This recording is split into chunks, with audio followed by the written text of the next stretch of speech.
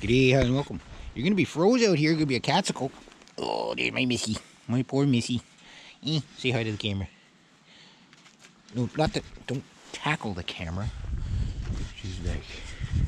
She's one of those angry celebrity types. Well, looks like that's about to get hooked up. Ryan just showed up. I just realized something. I didn't have any videos for you guys today.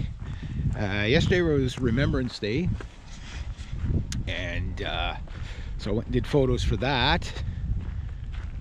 That's the other thing I have to do today, is upload the photos. Yeah, maybe I should go back and get my car.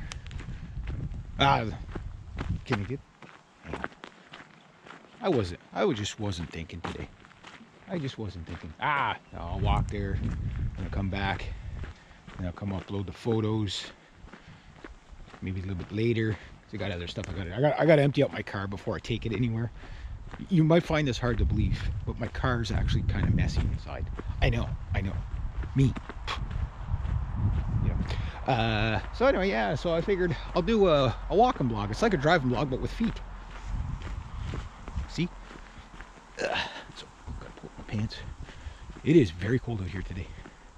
So they're gonna wire in the heat pump there now, my dad and Brian. So that'll be pretty good. They wired up my ants last week, so that's the last thing to do is just wire it in, and then have to figure out how the damn thing works. Hopefully it won't be too windy.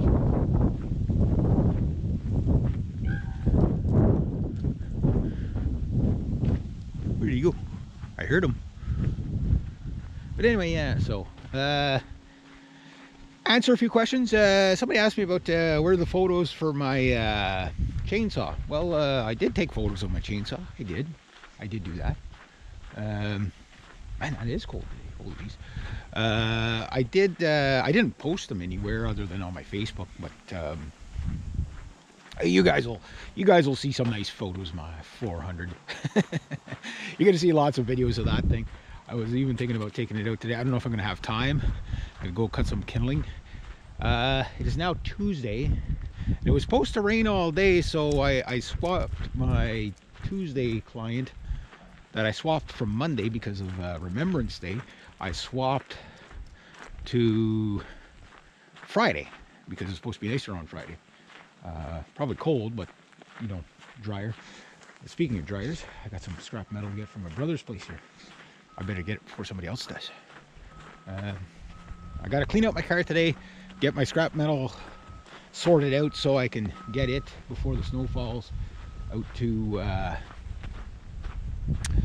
the scrapyard, and might do get some other things done hopefully before the end of the month, before the snow flies. We'll see. Man, it's really cold. I got one sweater on underneath the temperature is, but it's that windy. Definitely winter coming. Anyway, yeah. So the chainsaw, so far it's made me about $300. Like, you know, last week. This week it's probably going to be 2 to 3 days that I'm going to use it. Not going to make big money with it, but you know, end of season stuff.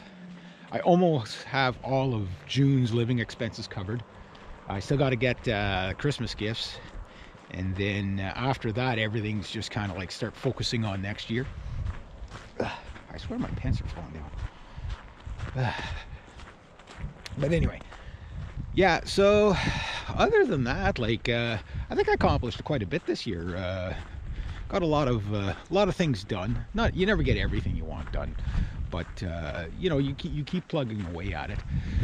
So obviously now that you know, like I think this is going to be kind of like the last kind of, well, I'll get 3 days of work for sure this week. Ooh, a branch fell at one of my clients here. I'll leave that for next year for me to clean up. But there's something worse. But my poor client here, I basically just cut the grass here and stuff like that. But I cleared out all the bushes, little shrubs and stuff that were here. I made the place look pretty good, you know. I think it needs to be torn down, but that tree, I'm not touching that. That's for hydro. I want to show you what happened to my poor client here since the last time I visited, and I cut a whole bunch of little stumplings out with the chainsaw. I did all back there, cleaned all that out. But look, oh my god, check this out. Is he alive? You in there? I found a turtle. Ugh. Oh, his head's... Oh, he's dead. Oh, he smells bad. I wonder what would have killed the turtle. Oh, his legs and everything are... a beaver wouldn't have done it. Okay. Yeah, that wasn't there yesterday or the day before, so... Who knows what would have eaten that. Poor turtle. That'd be an old turtle too. But anyway, yeah, the beavers have started on their tree, so I'll have to send my client, you know, a heads up that well, if we're lucky, that tree will just go right there, and if it does, I'll charge a little extra and I'll clean it up because it'll land on his property too.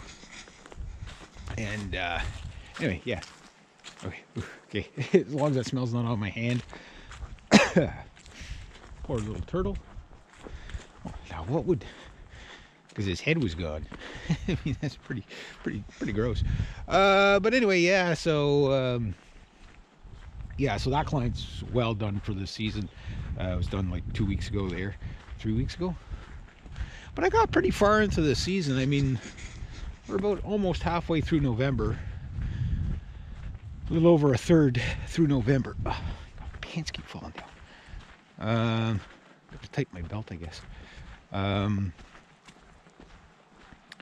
So that's not bad. Usually I don't make it this far into the season, but if I could get a little bit more, you know, just to kind of clean up the rest of the season in the sense of finances and stuff like that, because the longer I could prolong tapping into my savings for the season, the better it is for me, because, well, it gives me more income overlap next year. So basically,